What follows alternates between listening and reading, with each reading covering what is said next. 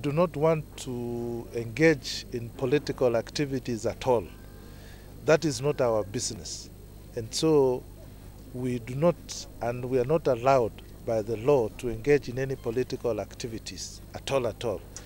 And such who involve in political activities risk being disciplined and even attracting legal sanctions. So we encourage chiefs not to, and the entire Ngao fraternity not to involve themselves in political activities. Peace campaigns in the grassroots. We have also discussed a lot regarding the role of Ngao in ensuring that we have a peaceful elections.